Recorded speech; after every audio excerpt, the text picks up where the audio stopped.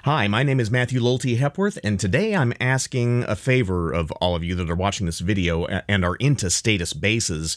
Why my Status Graphite Barracuda bass sounds so mid-rangey and so radically different than a lot of the other basses that I have in my stable. And to give you a little bit of history of the Barracuda, they were first made in 1997, and they're kind of Status's answer to a jazz bass. So it has kind of an angular body, and it has jazz bass pickups, and it has a dummy pickup right here for noise canceling that makes no sound whatsoever.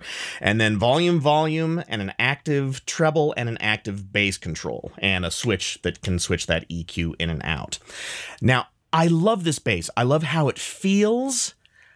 I'm not sure that I'm in love with the sound, and the fact that it's made out of a really different kind of wood. It's made out of Amazaka wood, which is, you don't hear a lot of instruments being made out of Amazaka. But the body is all Amazaka. The neck is Amazaka also, except that it has graphite reinforcement rods in it. I think there are 3 of them in there. And to me, the bass sounds really, really mid-rangey. It's not a bad sound. It's just so different than these other basses. So we're going to start listening with the Barracuda. Bass number 2 will be my Status Graphite S4000, which was made in 89, I believe. And it has balance, volume, and then an active EQ that's treble and bass on one knob. And just like all these other basses, including the Barracuda, I'm just going to dime all of those. Bass number 3 is going to be my PV dyna-bass with a Kaler on it. It has volume and balance and an active EQ. Again, the bass is going to be on 10, mid-range is going to be center, and the treble is going to be all the way up. Bass number 4 will be my made in Japan Geddy Lee signature jazz bass, but I put EMG pickups in it and an EXB expander, which is treble and bass on one control, and I dime that just like all the other basses. I don't want to get into a big protracted argument or have people tell me, you ruined your jazz bass! You know, that's not what this video is about. This video is just about the sound that I'm looking for and why the Barracuda is so different. All 4 basses are going to be going through my Neural DSP Quad Cortex, and the only things I have running are a Joule compressor and then a gain control that just balances out the vocals, my vocal channel from the bass channel. There are no preamp models, there are no speaker or amplifier models, it's just basically direct with a compressor. All the basses have brand new Rotosound swing set bass strings on them, and they all have had their 9-volt batteries replaced. The Barracuda uses 1, and as you can see, it's also a bolt-on neck. And so the reason that this sounds so different is maybe the wood, or maybe it's just the electronics. Maybe I just don't like the electronics, but a lot of people say they love the electronics in their Barracudas. So let's take a listen to all 4 of these basses and let me get your ideas.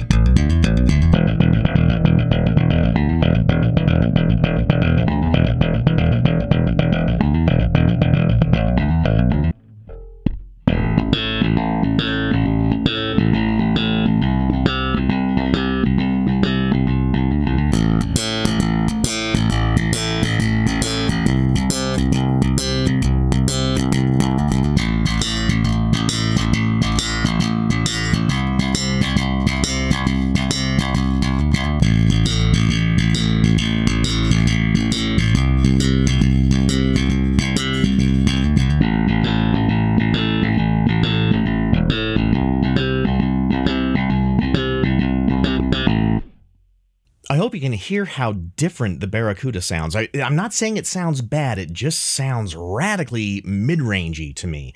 And that's with the treble and the bass control dimed, and so I would think that that would give me a more scooped sound.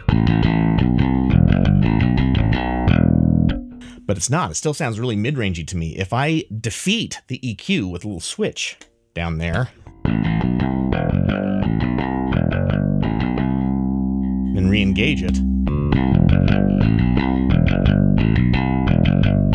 I mean, it definitely does sound more scooped than before, but anyway, I don't know what to do. So what do you think? Does this bass need different pickups, a different preamp, or all of the above, or am I just nuts? I don't know. What are your thoughts on that? I'm curious to see what you all have to say, and thank you in advance.